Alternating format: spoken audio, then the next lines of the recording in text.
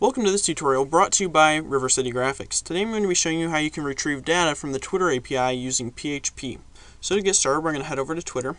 And to get to the developing section of Twitter, you can come over to the sidebar in the new Twitter layout and go down here, and there's a link called Developers. So we're just going to click that. And now we're in the developing section of Twitter. So you can see it's dev.twitter.com. So once you're on this page, you're going to go over to Documentation. Click on that. And here you can see all the different documentation that the Twitter API offers you, and it'll tell you how to do a whole bunch of different things. And what we're going to be using today is the timeline resources, and specifically the statuses/user timeline. So we're going to click on that over here underneath timeline resources. And here you can see it shows all the different supported formats, a whole bunch of different variables, different example code, and how you can use it. And you can look through that and go even deeper than this tutorial. What we're going to be doing today is we're just going to go up here to a little bar, and we're going to say twitter.com, and we're going to say /statuses,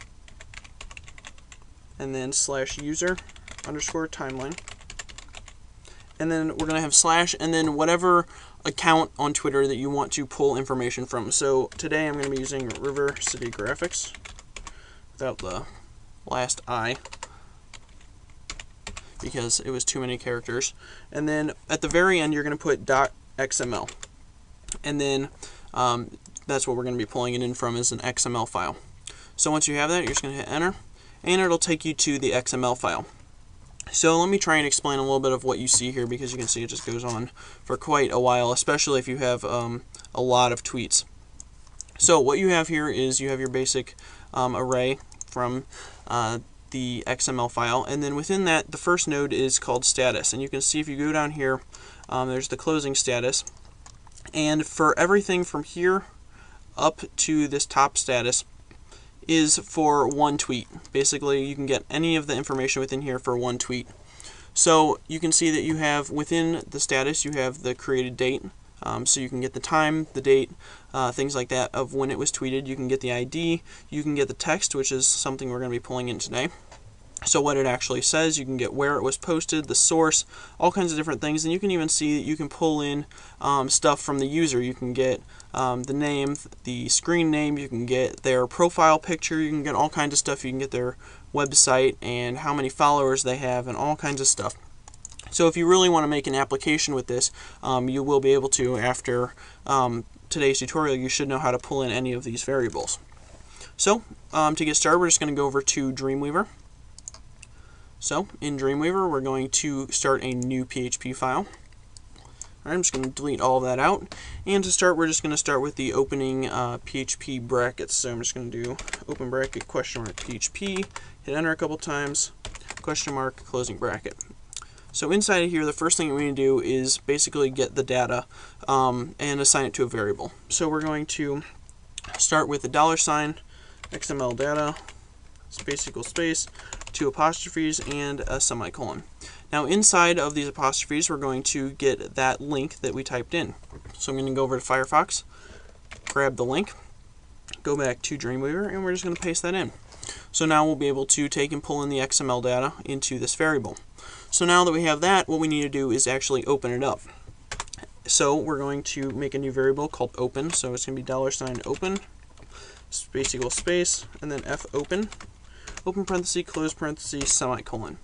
Now inside of this, what we're going to do is we're going to open up this data. So I'm going to grab the XML data variable, paste that in, and then we're going to read it. So I'm going to put comma, space, 2 parentheses, or 2 apostrophes, sorry, and then inside of that we're going to type an R. So that's going to allow us to open it, and we're going to read it.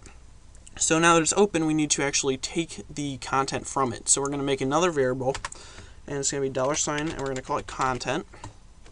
So space equals space, and then it's going to be stream _get _contents,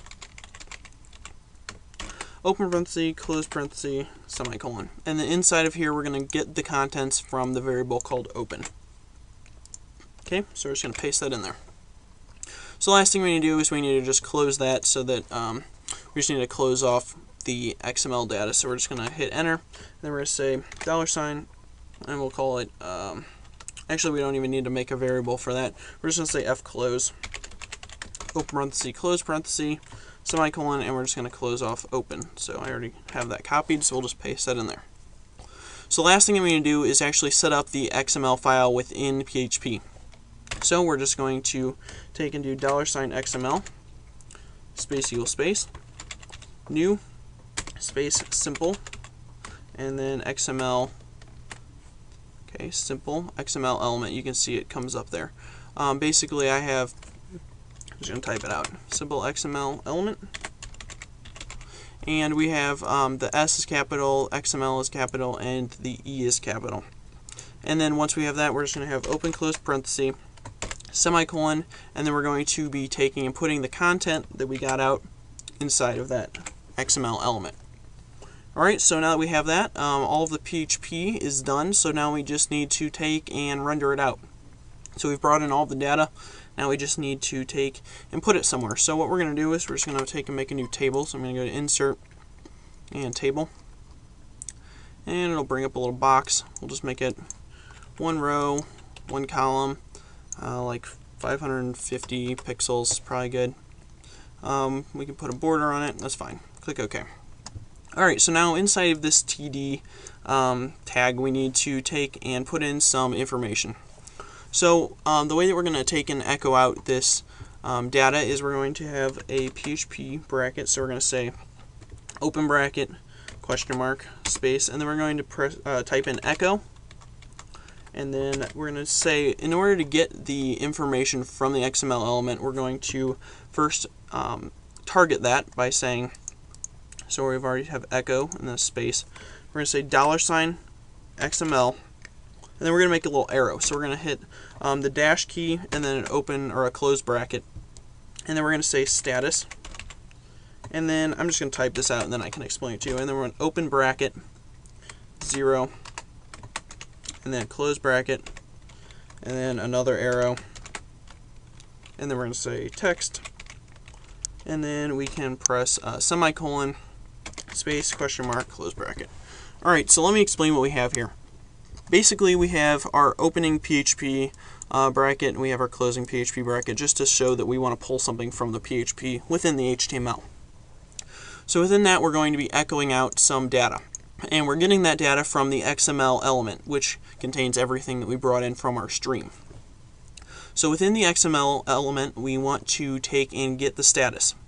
And we just want to get the first status, so that's why I have put 0. So if you want to get more than one status, you can increase that number. So we're just getting the first status, because we don't want it to just go on and on and on. We just want one, at least for this application. And then, so I'm just going to go back over to Firefox, and you can see that it goes to status and then goes to text. So it's starting with the XML, so it's going within here, then it's going to status, and then it's grabbing the text. So basically within each arrow, every time you go from an arrow, you're going in one step. So if we wanted something like the created at, we would take and we'd do XML, then we do an arrow to status, and then we do an arrow to created at, and we would be able to get that. So within each step, you're going a little bit deeper into the XML file. Alright, so with that, we can actually take, and I'm just going to take and put a little bit more. We can go a little bit farther. I'll just show you that created at part. So we're going to do space at, and then we can just take and copy this. Once you have one of these, it's really easy to make more. Just paste that out. And so we're within the first status, and we just want the created at. So we'll say created underscore at. And that's how it looks right here. So created underscore at. And we'll be able to bring in that date. Now you might want to format it in a different way. You can look into that, but for right now it's just going to bring it in just as it shows it right here. All of this information. You might be able to cut it down. With PHP you can format it a different way. So we should be good to go. Unfortunately, XAMPP won't allow me to test this on the local server, so I'm going to have to upload it to the internet because it's using Twitter, so that's not a local function. So I'm going to upload that, and I'll show you how it works. Alright, as you can see, I have uploaded the file to my web server, and you can see that it has brought in the data from my latest tweet. If we go back over to Twitter, to my profile, you can see my latest tweet was, I'm going to make a Twitter API tutorial that shows, or that explains retrieving data using PHP, which is what I'm doing now. And you can see that it's brought in all of that text right there, and then it also, we told it to bring in the time that I put that. So you can see that it was Monday, January 3rd, and then it brings in the time and the date. So you might want to reformat that, as I said before, but basically you can bring in anything from that XML file that you want. You can bring in however many tweets you want. You might want to show more than one. So this is a great way to be able to do that, and you can make some pretty cool applications. So I hope you learned something with this tutorial. Don't forget to subscribe, rate, and comment. If you want to follow me on Twitter, you can at River City Graphics. So thanks for watching, and have a great day.